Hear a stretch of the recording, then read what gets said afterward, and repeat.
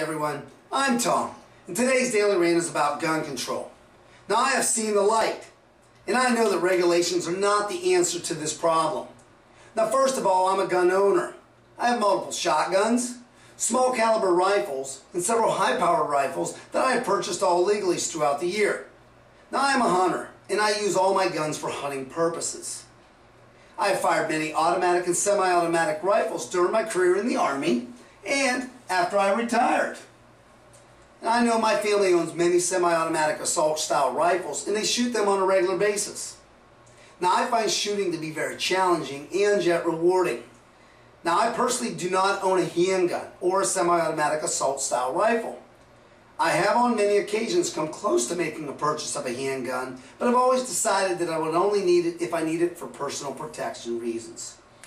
Now I know that everyone loves me for my attitudes, so I have no reason for a handgun. Okay, maybe I should think that again through, and maybe look at buying one right away. The good thing is that I have the ability to simply go and purchase a gun with a minimum of paperwork and wait times. Getting a concealed carry permit would take some time, but after I filed the application, I'm sure I would get one if I applied for it. I know that all the current regulations, such as the instant background check and the 3-day wait, is in place and keeps most people that are unable to purchase a gun from simply doing so by going into a gun store. But these regulations do not keep people from purchasing guns that have bad intentions on their mind. A criminal will simply find a way to purchase a gun off the grid or steal it. I find it hard to believe that creating new regulations will solve the violence problem that exists in the United States. A criminal will simply not follow the rules. That's why they're criminals in the first place.